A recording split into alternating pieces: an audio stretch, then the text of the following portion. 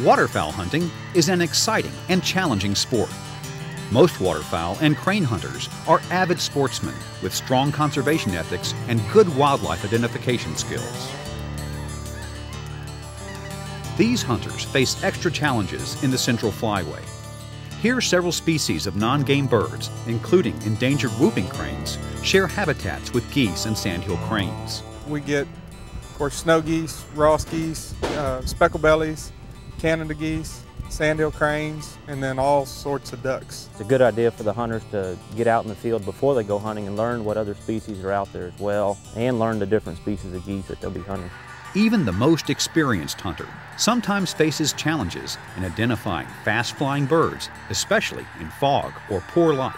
Early one morning, we had several groups of young Ross geese work us, and they were flying about 6 feet off the ground, coming in real low and fast.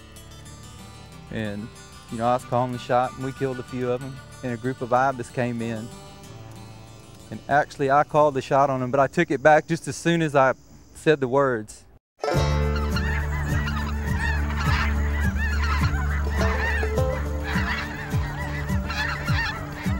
This video presents a series of short quizzes to help you, the hunter, improve your identification skills and make the right decision when determining whether you should shoot or don't shoot.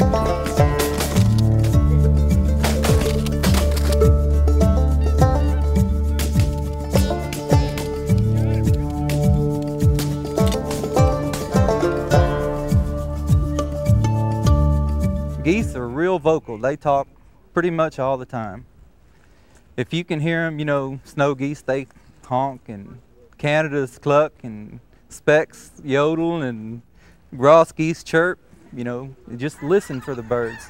This first quiz includes some snow and blue geese, as well as several other species of white birds that are similar to snow geese in size and flock formation. As each clip appears, you make the call.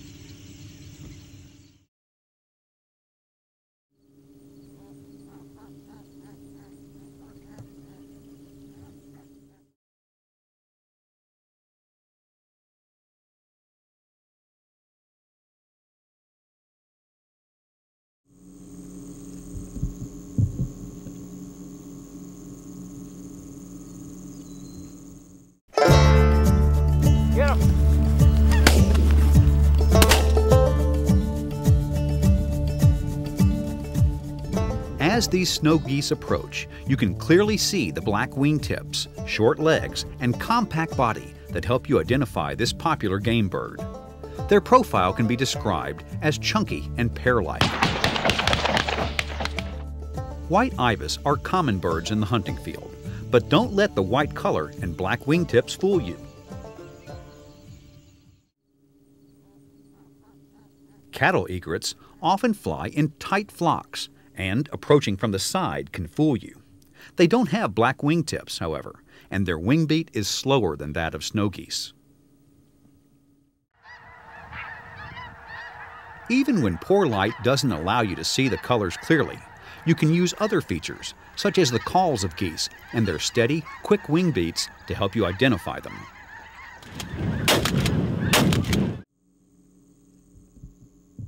Again, it's a flock of light and dark birds. However, ibis fly with a flap and glide pattern, often in a long line that undulates.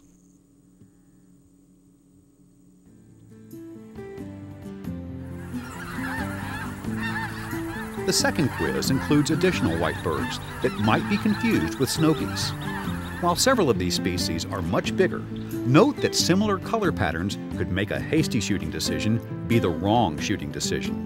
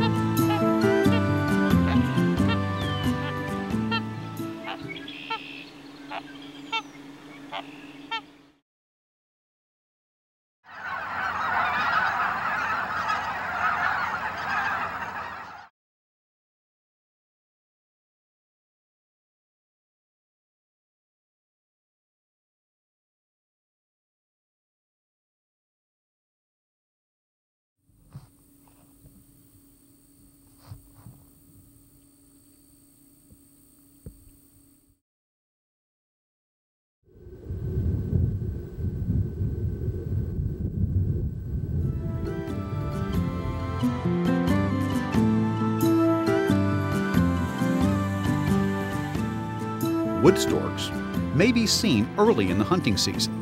They are white with black wingtips, but they are much bigger than snow geese. They also have a heavy bill, extensive black on the head and wings, and trailing legs. They look nose-heavy in profile. Swans occasionally occur in snow goose habitat, but they are much bigger. Lack black on the wings and have a different call. Their wing beat is slower than geese, and they tend to fly as singles, pairs, or in very small groups. They are teardrop sleek in profile. If you know your bird calls, then you can make the correct shot on these snow geese. Just make sure that you have enough visibility to detect any larger, non-game species that might be mixed in.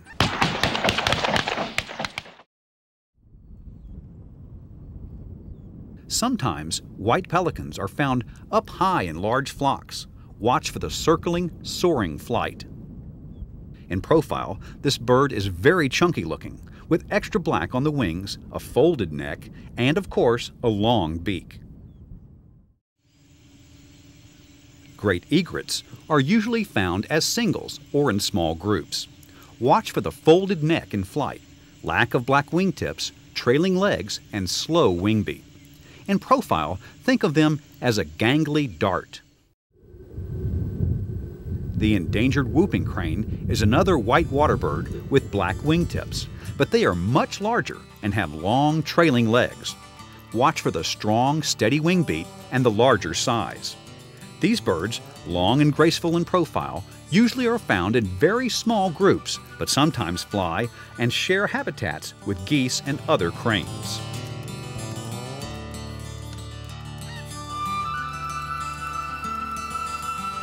In addition to white birds, there are several dark non-game birds that might be confused with dark geese. In quiz number 3, you decide whether you're seeing a blue goose, Canada goose, white-fronted speckle-belly goose, or some other species that might not be so desirable in your bag.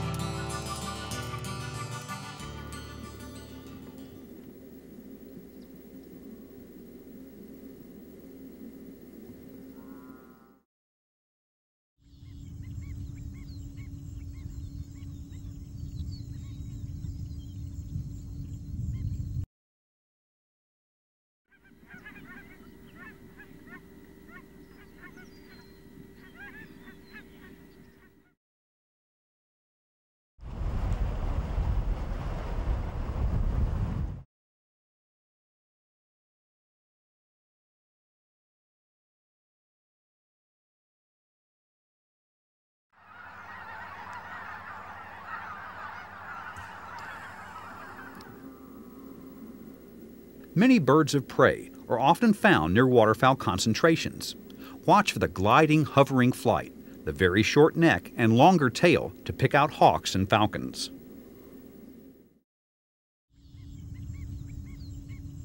The long-billed curlew is a dark shorebird found in wetland habitats.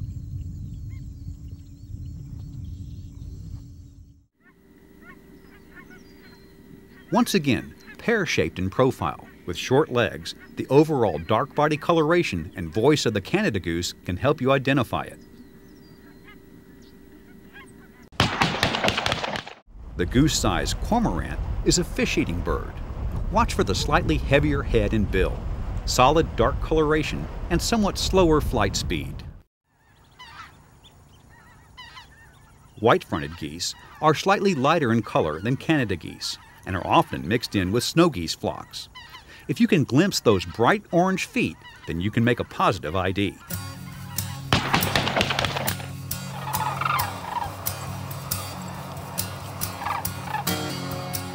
Finally, you get a chance to go crane hunting.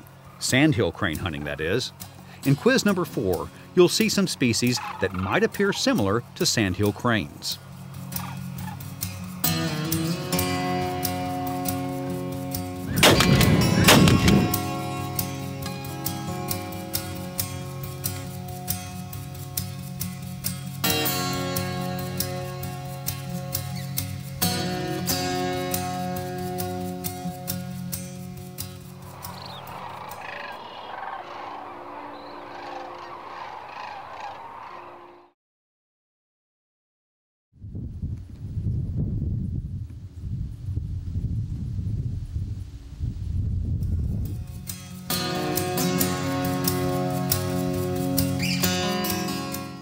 Great blue herons, like great egrets, have a folded neck in flight, trailing legs, and slow wing beat. They're usually found alone or in groups of less than 10. Their profile can be described as a gangly dark dart. In contrast to the herons, sandhill cranes have a strong, steady wing beat, dark wingtips, and a purring, rattle-like call. They are rarely solitary, occurring mostly in large flocks of 10 or more. Their profile is like that of a sleek arrow. Two other herons, the tricolored and little blue, are found in wetland habitats, but like the great blue heron, they fly alone or in small groups with a slower, more erratic wing beat. Crane hunters have a special responsibility to make sure the light and sky conditions allow them to differentiate between sandhill cranes and the endangered whooping crane. Let's take a look and see how quick decisions can be difficult.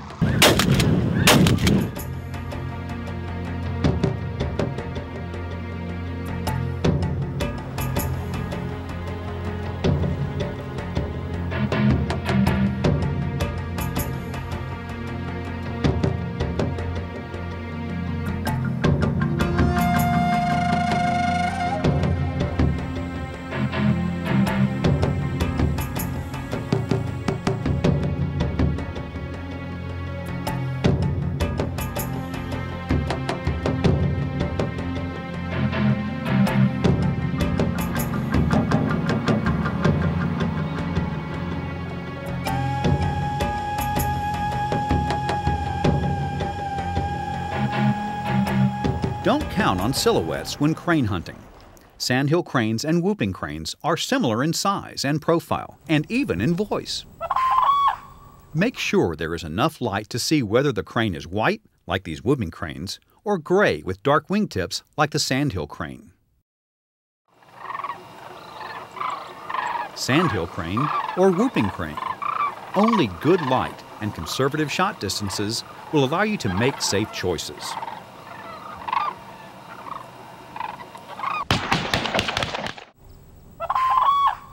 Whooping cranes' calls are somewhat stronger and higher than sandhill cranes, but it's best to hold that shot in poor light. These sandhill cranes look light-colored until seen at closer range. It's better to be safe than sorry when making a shooting decision.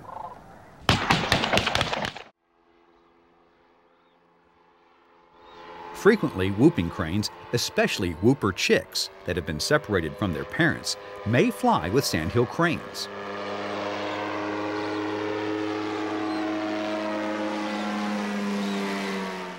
The rusty brown whooper chicks may not appear very distinct from the gray sandhill cranes in poor light.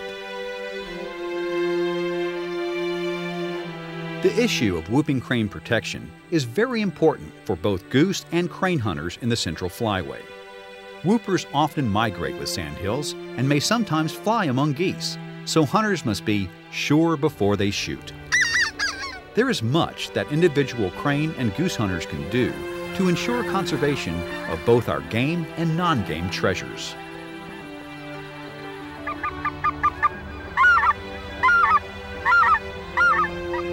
Before heading out, review identification tips in the Waterfowl Hunting Digest, or take a few minutes to review this video. In the field, continue to study sizes, shapes, behaviors, and flight patterns.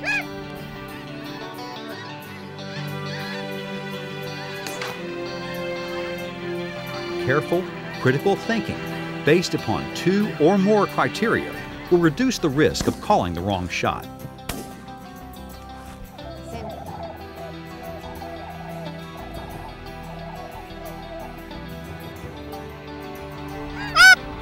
Take him now. Take him. Get out in front of him. Good shot. Good shot. If you have doubt, let them go.